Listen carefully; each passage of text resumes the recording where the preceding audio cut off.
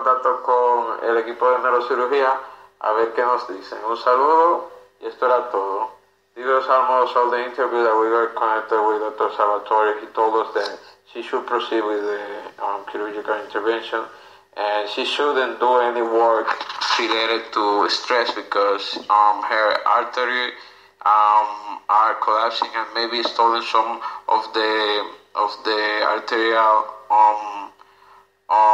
area of the practical area from her to do writing or for her to doing reading could be affected in the long process.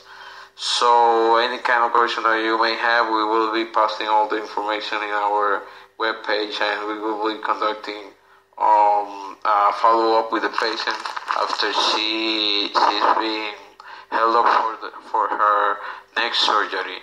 It's been a pleasure. It's been a pleasure talking to you, Xcupware subject number 1, and we will try to keep an update all the time about this uncommonly disease, not a rare disease, but an uncommonly disease, and the aspect of her recovery.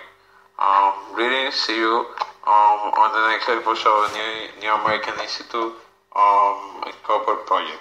Bye bye.